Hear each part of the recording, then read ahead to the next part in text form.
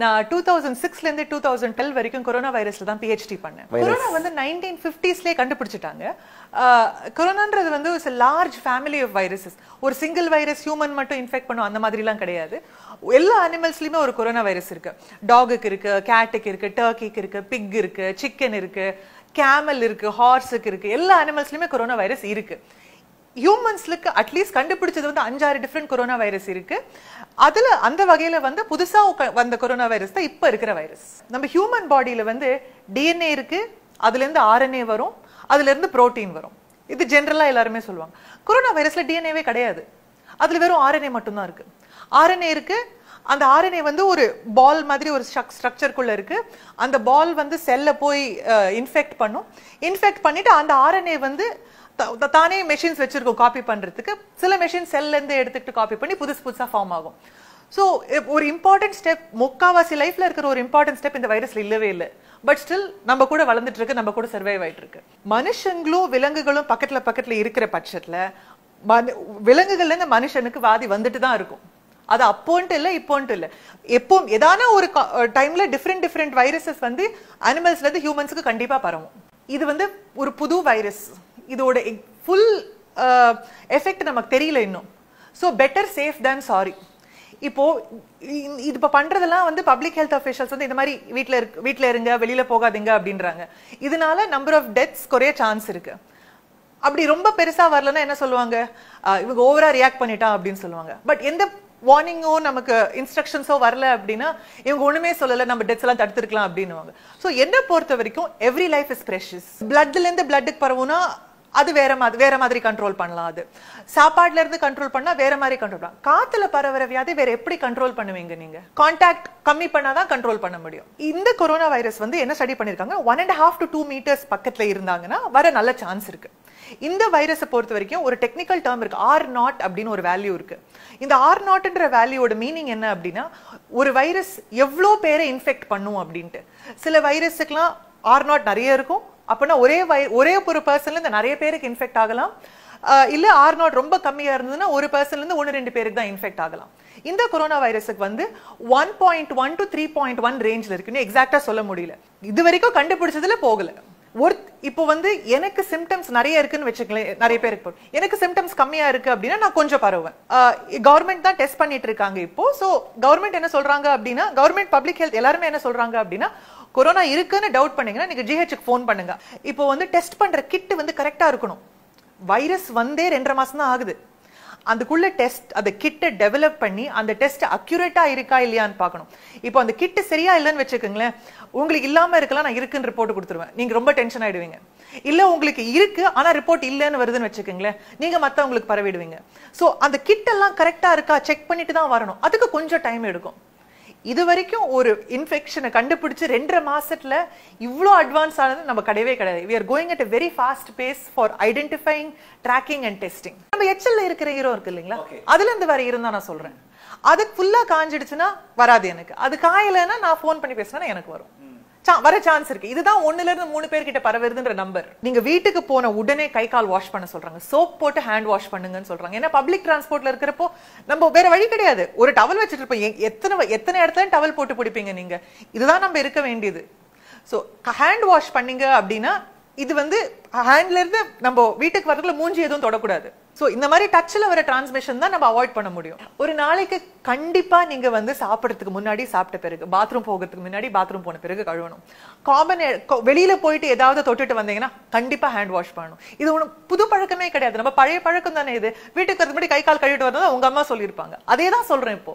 ஏன்னா இப்போதைக்கு நமக்கு மருந்தோ வேக்சினோ கிடையாது. நம்ம protect பண்ணிக்கூடிய best way, most efficient வே வந்து ஹேண்ட் வாஷ் பண்றது தான். கையை மட்டும் கழுவினா கொரோனா வர சான்ஸ் கம்மியா இருக்கு. இப்போ நம்ம கண்ட்ரோல்ல இருக்கிறது என்னது, நம்ம கிளீனா வச்சுக்கிறது தான். அதுதான் நம்ம பண்ண முடியும். ஏன்னா மெடிசன் வந்ததுன்னா கொடுக்க போறாங்க, வேக்சின் வந்ததுன்னா கொடுக்க போறாங்க. பட் நம்ம கண்ட்ரோல் பண்ணக்கூடியது நம்மளோட ஹைஜீன் தான். எவ்வளோக்கு எவ்வளோ முடியுமோ அவாய்ட் பண்ணணும் கிரௌட். யாரெல்லாம் ஒர்க் ஃப்ரம் ஹோம் பண்ண முடியுமோ அவங்கெல்லாம் கிரௌட் அவாய்ட் பண்ணணும். அதெல்லாம் பண்ணா just exposure to the number of people who are sick will reduce. அந்த டிராப்லெட்ல வைரஸ் இருக்கணும். அந்த வைரஸ் வந்து உங்க சுவாசத்துக்குள்ள போனாதான் உங்களுக்கு அது இன்ஃபெக்ட் ஆகும். மாஸ்க் வந்து ஆக்சுவலா ஃப்ரண்ட் லைன் ஹெல்த் கேர் ஒர்க்கர்ஸுக்கு தான் தேவை. ஏன்னா அவங்க தான் நிறைய ரிஸ்க் பண்ணி எக்ஸ்போஸ் பண்றாங்க. எக்ஸ்போஸ் ஆகுறாங்க டிஃப்ரெண்ட் இன்ஃபெக்ஷன்ஸ்க்கு. நம்ம மாஸ்க் போடுறதுனால எந்த பிரயோஜனமும் கிடையாது. இது ரெண்டு விதியும் இருக்கு.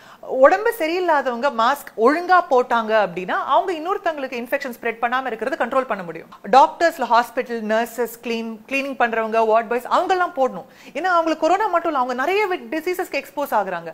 அவங்களுக்கு அந்த ப்ரொடெக்ஷன் தேவை. நீங்க பாத்தீங்கன்னா பாதி பேர் மாஸ்க் இங்கே போட்டிருப்பாங்க, சில பேர் இங்கே போட்டிருப்பாங்க, மூஞ்சிலாம் மூட மாட்டாங்க. அப்புறம் இந்த மாஸ்க் இப்படி எடுப்பாங்க இப்படி போடுவாங்க. அதெல்லாம் வந்து மாஸ்க் போடுறதுக்கு யூஸே கிடையாது.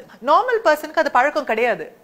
நிறைய நியூஸ்ல பாருங்களேன், எல்லாரும் கொரோனா வைரஸ்க்காக மாஸ்க் போட்டிருப்பாங்க, எல்லாம் கீழே தான் போட்டிருப்பாங்க. ஏன்னா நமக்கு இட்ஸ் டிஃபிகல்ட். சோ அதனால நமக்கு மாஸ்க் போட தேவையில்லை. மாஸ்க் யார் போடணும்னா கோல்டு காஃப் இருக்கிறவங்க வந்து ஒழுங்கா அணிஞ்சாங்க அப்படின்னா, அவங்களும் இருக்கு அரிக்குது சொரிஞ்சு எடுத்தாங்கன்னா அவங்க போடுறது வேஸ்ட். அவங்க ஒழுங்கா போட்டாங்கன்னா இன்னொருத்தவங்களுக்கு ஸ்ப்ரெட் ஆகுறதுல கண்ட்ரோல் ஆகும். அந்த மாஸ்க் வந்து நல்லா பணம் கொடுத்து வாங்கிடுறோம். நம்ம ஒரு நாள் யூஸ் பண்ணிட்டு போறலன்னு சொல்லிட்டு பாக்கெட்ல போட்டு அடுத்த நாள் எடுத்து மாட்டுறது யூஸ் இல்ல. ஒரு மாஸ்க் நீங்க 4 to 6 hours குள்ள போட்டு மாத்தி ஆகணும். Otherwise the mask is also dirty. அந்த மாஸ்க் வெளிப்பக்கம் தொட்டுட்டோம் அப்படின்னா அந்த மாஸ்க் போச்சு. ஏன்னா கை தொட்டுடுறோம். மாஸ்க்ல என்னனால மாஸ்க் ஸ்டாப் பண்ணுது, இப்படி தொட்டோம்னா நம்ம கையில வந்துருது. சோ அந்த பழக்கம் இருக்கிறவங்க அதை யூஸ் பண்ணணும். தெரியாதவங்க நார்மலா இருங்க. அதனால தான் ஹேண்ட் வாஷ் பண்ணுன்னு சொல்றோம். கொரோனா வைரஸ் வந்து ஒரு ஜெல்லி மாதிரி, ரொம்ப ஈஸியா உடைச்சிடலாம். அது கொஞ்சம் சோப் போட்டா உடைச்சிடலாம். ஹேண்ட் வாஷிங்க்கு பல ஸ்டெப்ஸ் இருக்கு. இப்படி பேக், அப்புறம் இந்த தம்ப் சுத்தி வாஷ் பண்ணணும், நகத்தை ஷார்ட்டா வச்சுக்கணும். சில பேர் இந்த ஒரே ஒரு விரல் லாங்கா நெயில்ஸ் வச்சிருப்பாங்க, அதெல்லாம் கட் பண்ணிடுங்க. இங்க இப்படி தேய்க்கணும், அப்புறம் இந்த விரல் இப்படி தேய்க்கணும், அப்புறம் இப்படி தேய்க்கணும், இப்படி தேய்க்கணும். அப்புறம் ஓவரால் இது வரைக்கும் நீங்க வாஷ் பண்ணி. மாஸ்க் போடுறவங்க என்ன பண்ணுவாங்க, நான் தான் மாஸ்க் போட்டிருக்கேன் கை கழுவானான்னு அலட்சியமா விட்டுருவாங்க. சோ ஒரு ஃபால்ஸ் சென்ஸ் ஆஃப் கான்ஃபிடன்ஸ் கொடுக்குது. சோ அதனாலதான் நம்ம கேர்ஃபுல்லா ப்ராப்பரா ஃபாலோ பண்ண வேண்டிய ஸ்டெப்ஸை கேர்ஃபுல்லா ஃபாலோ பண்ணோம்னா we can reduce the chances of getting the infection. நம்ம பாடி டெம்பரேச்சர் 37 இருக்கிற வைரஸ் 32ல ஏன் இருக்காது? கண்டிப்பா வரும். ரிலேட்டிவ் ஹியூமிடிட்டின்னு ஒண்ணு இருக்கு. அதாவது நம்ம வந்து அந்த காற்றுல இருக்கிற தண்ணி அளவு ஹியூமிடிட்டி வந்து ஜாஸ்தி இருந்தது அப்படின்னா அந்த டிராப்லெட்ஸ் எல்லாம் சீக்கிரம் செட்டில் ஆயிடும். நம்ம மெட்ராஸ்லயே வந்து காத்து அடிக்கலன்னு வச்சுக்கோங்க, ஏர் ஹெவியா இருக்கும். அந்த டிராப்லெட் நம்ம ஸ்ப்ரெட் பண்ணிட்டு அப்படியே செட்டில் ஆயிரும். கொஞ்சம் ட்ரையா இருக்கிற சீசன், அதாவது கோல்டரா இருக்கப்போதான் வெதர் கொஞ்சம் ட்ரையா இருக்கும் ஜென்ரலா. அப்ப டிராப்லெட்ஸ் வந்து காத்துல ரொம்ப நேரம் இருக்கும். அதனால எல்லாரும் என்ன எதிர்பார்க்கறாங்க அப்படின்னா மார்ச் 31க்கு அப்புறம் கொஞ்சம் சம்மர் நல்லா செட் ஆன பிறகு இந்த வைரஸ் ஹியூமிடிட்டியும் ஜாஸ்தி ஆயிடும். சோ வைரஸ் ஸ்ப்ரெட் கம்மியாயிடும் எல்லாரும் எதிர்பார்க்கறாங்க. வெயில்னால குறையும்ன்றது ஒரு மித்து தான், கண்டிப்பா குறையாது. they are doing a good job of home quarantine பண்றாங்க, அவங்கள ட்ரேஸும் பண்றாங்க. ஏன்னா எனக்கு தெரிஞ்ச ஒரு ஃப்ரெண்டு வந்து ஸ்பெயின் ஐஸ்லாந்து போயிட்டு வந்து வீட்டுல தான் இருக்காங்க. அவங்கள தினம் ஃபோன் பண்ணி கேட்டுட்டு இருக்காங்க வீட்டுல இருக்கீங்களா இல்லையா அப்படின்னு. சோ ஃபாலோ அப் நடந்துட்டு இருக்கு. இப்போ வந்து விட்டுட்டாங்க அப்படின்னா கம்யூனிட்டி ஸ்ப்ரெட் ஆயிருக்கான்றது நம்ம இன்னும் டெஸ்ட் பண்ணல. நம்ம ஊர்ல இந்தியால மொத்தம் 1.2 பில்லியன் பீப்புள். எவ்வளவு பேருன்னு டெஸ்ட் பண்ணுவீங்க நீங்க? இத பத்தி ஏன் நம்ம ரொம்ப யோசிக்க வேணாம் அப்படின்னா, எனிவே ட்ரீட்மெண்ட் பிளான் அதுதான். Treatment plan is anyway based on your symptoms. So இருக்கிற டேட்டா மட்டும் அனலைஸ் பண்ணுவோம் நம்ம. சரி, இன்னொன்னு வந்து பாத்தீங்க அப்படின்னா இந்த வைரஸோட டெத் ரேட் வந்து 3.5%. ஜெனரல் பாப்புலேஷன் எடுத்துக்கிட்டீங்க அப்படின்னா 97% ஜெனரலா குணமாயிடுறாங்க.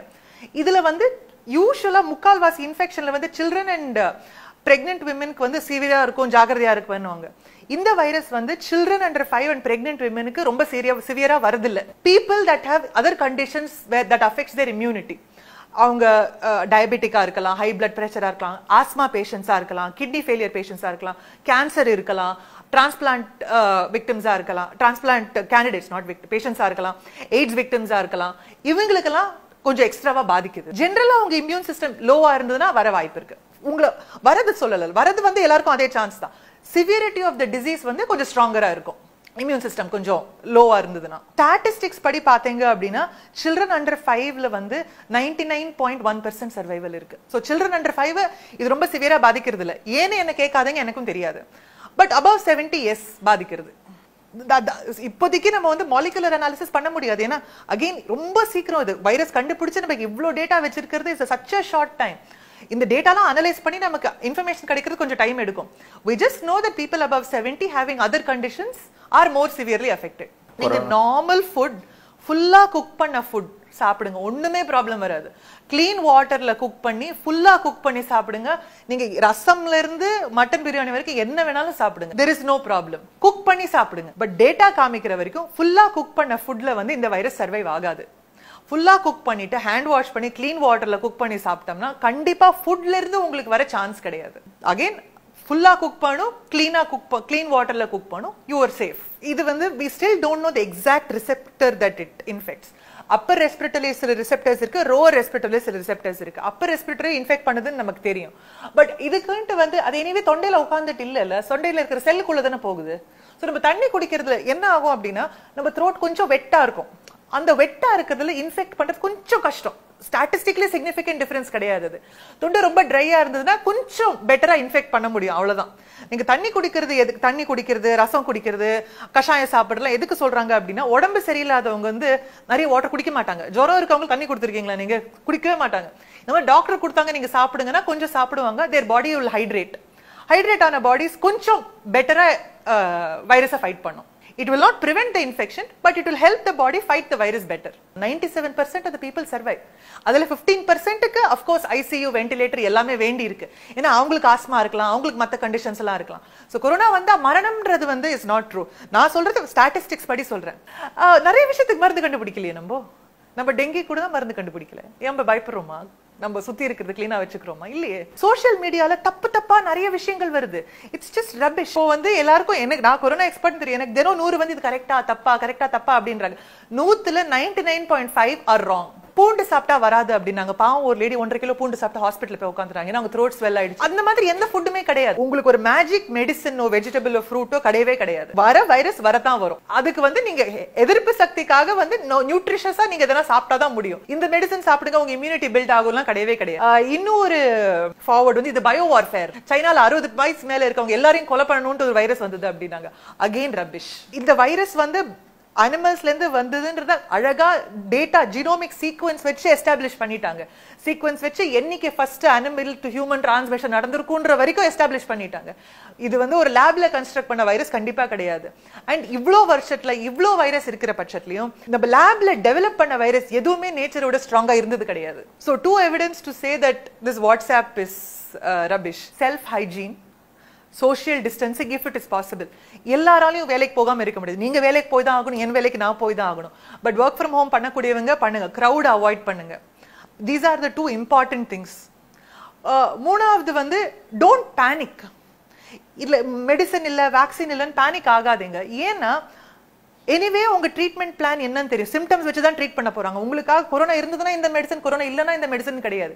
எனிவே உங்களை ட்ரீட் பண்றது சிம்டம்ஸ் பார்த்து தான் ட்ரீட் பண்ண போறாங்க. ஸோ ரொம்ப பேனிக் ஆகாதீங்க. இதை பத்தி எந்த மெடிசனுமே நம்ம வந்து டெஸ்ட் பண்ணாம சொல்ல முடியாது. ஸோ ஒரு மெடிசன் ஒன்னு இருக்கு அப்படின்றாங்கன்னா அதுக்கு டெஸ்டிங்க்கு ஒரு ப்ரோட்டோகால் இருக்கு. அந்த மெடிசன் எஃபெக்டிவா இருக்கா, ரெண்டாவது சேஃபா இருக்கா, அதெல்லாம் டெஸ்ட் பண்ணி தான் சொல்ல முடியும்.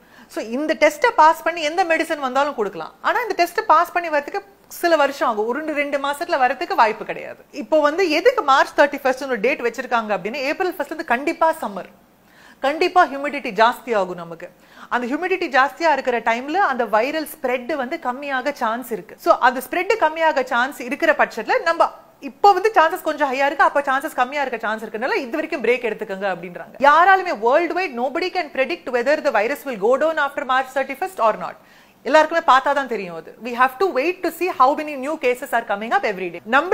நமக்கு வந்து நம்ம நாய் பூனை கிட்ட பயம் கிடையாது, நாய் பூனைக்கும் நம்ம கிட்ட ப்ராப்ளம்ஸ் கிடையாது. சோ உங்க பெட்ஸ் கூட சந்தோஷமா இருங்க. எப்பவும் ஃபாலோ பண்ற ஹைஜீனை ஃபாலோ பண்ணுங்க. நிறைய கொரோனா வைரஸ் ஹியூமன்ஸ்க்கு வந்துட்டே தான் இருக்கு. இன்ஃபேக்ட் ஒரு இம்பார்ட்டன்ட் ஸ்டாட்டிஸ்டிக் முதல்லயே சொல்லிருக்கணும்.